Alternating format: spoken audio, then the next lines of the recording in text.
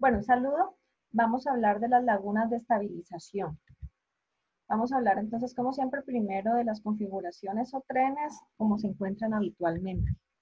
Entonces habíamos visto que una opción era que tuviéramos 3 lagunas. Entonces, para ir conociendo los nombres, normalmente vamos a tener una laguna anaerobia, una laguna facultativa y una laguna de maduración. Y previamente, pues, su pretratamiento. También podríamos tener un USB y las lagunas venir a pulir el efluente. En ambos casos tenemos que se puede entregar a cuerpo receptor, como también se podría tener la posibilidad de reuso. Esta laguna de maduración puede ser sustituida por otros sistemas como un humedal o un filtro en piedra. Eso lo veremos más adelante. En términos del nivel de tratamiento, por los diferentes procesos que se dan en la laguna, pues vemos aquí, por ejemplo, en este caso, que vamos a tener tratamiento primario y también se va a dar digestión, entonces también vamos a tener tratamiento secundario. Y en estas otras también vamos a tener, entonces, remoción de materia orgánica, como también remoción de nutrientes. Entonces, podríamos llegar hasta un nivel de tratamiento terciario. Quiero que vean unas fotos donde, para que se den una idea de la dimensión de este sistema de tratamiento. Entonces, son imágenes aéreas donde vemos que son sistemas muy grandes y lo vemos con respecto a la escala y esta población, pues son sistemas muy grandes y que van a requerir lugares con pocas pendientes.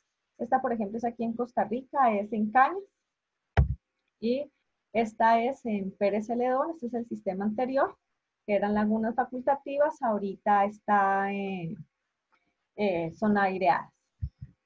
Y pues esta es la que tenemos en el TEC, donde tenemos entonces esta primera laguna, la segunda y la tercera. Entonces veamos un poquito, en términos generales, cuál es el funcionamiento conceptual de las lagunas.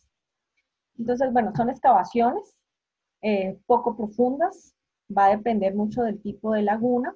Son excavaciones y entonces son construcciones en tierra. Tenemos la perforación y va a estar impermeabilizada con un geotextil.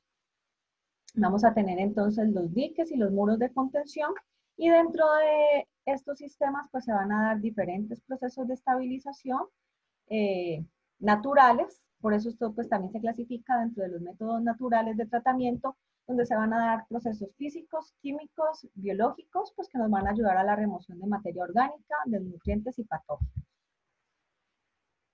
Algo rico en este tipo de sistemas es que tenemos muchos organismos de diferentes tipos, no solamente bacterias, sino también protozoarios, tenemos algas y también podemos tener otro tipo de organismos fotosintéticos como macrófilos. Entonces, ellos nos van a ayudar a remover los contaminantes y los nutrientes porque se va a usar pues para su metabolismo.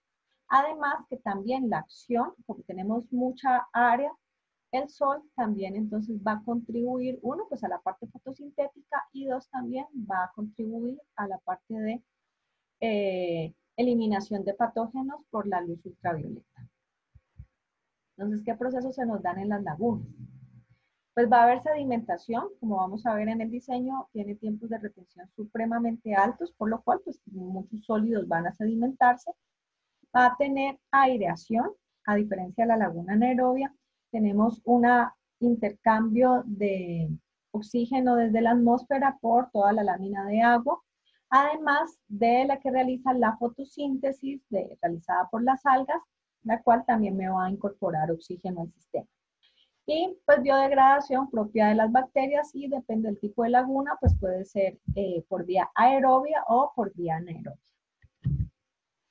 Entonces habíamos mencionado este tren de tratamiento donde teníamos el tratamiento preliminar y, como les mencionaba, estas 3 lagunas, perdón, esta última puede ser sustituida por alguna de estas otras, o una laguna de maduración, un filtro de piedra o un humedal. Y este efluente pues puede estar considerado para disponer en cuerpo receptor o es susceptible de reuso, depende de las necesidades. Quiero que vean un poquito aquí como el desempeño. de este tipo de las lagunas o estos arreglos. Entonces vamos a retomar algunos parámetros, por ejemplo, para DBO. Tenemos de entrada una DBO de 240, una de las que más va a remover, pues va a ser la primera laguna, remueve un 63%. La laguna facultativa, 63, va a entregar un 63 miligramos por litro, perdón. La facultativa 45 y las de maduración pues va a ir removiendo poco a poco. En términos de sólidos, miren, entra con 305, sale de la anaerobia con 56 y aquí se incrementa. Esto lo vamos a ver más adelante porque si no tenemos un control de las algas, una filtración de las algas, voy a tener se me van a elevar los sólidos. Veamos, por ejemplo, para los coliformes fecales. Tenemos aquí 5 exponencial 7, aquí se me reduce una unidad logarítmica, en esta otra laguna, otra unidad. Entonces vamos a pasar a ver conceptualmente la laguna anaerobia.